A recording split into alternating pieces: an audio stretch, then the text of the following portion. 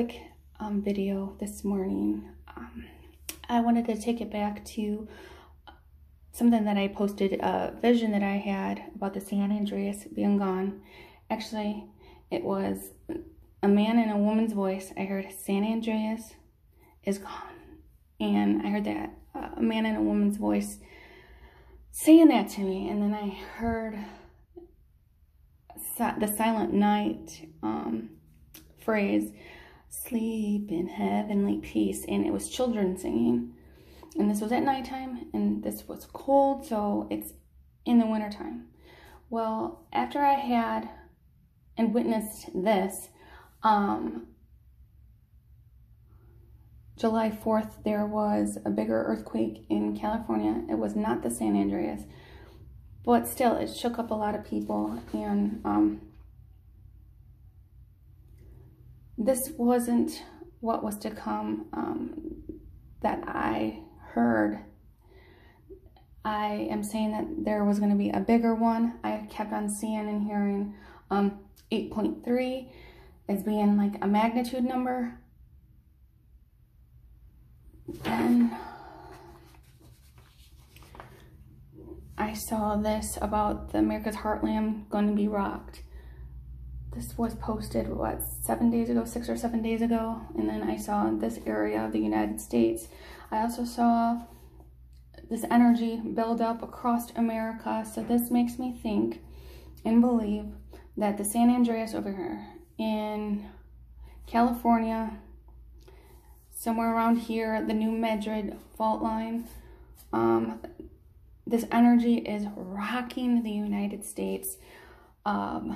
We are in the photon belt. We are being exposed to all these heightened energies that the Earth is losing her density in the 3-4D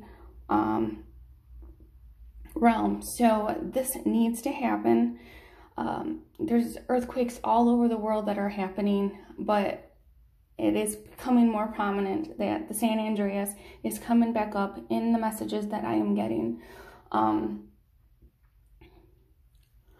Tons of meteors. Meteors are coming.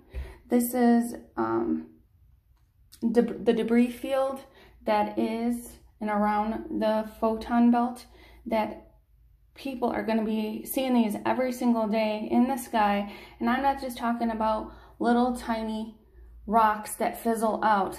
These are meteors that turn night into daytime. When they are seen at nighttime, it brightens up the sky. These are the things that are being prophesied in the Bible. We are the generation to see this pass, and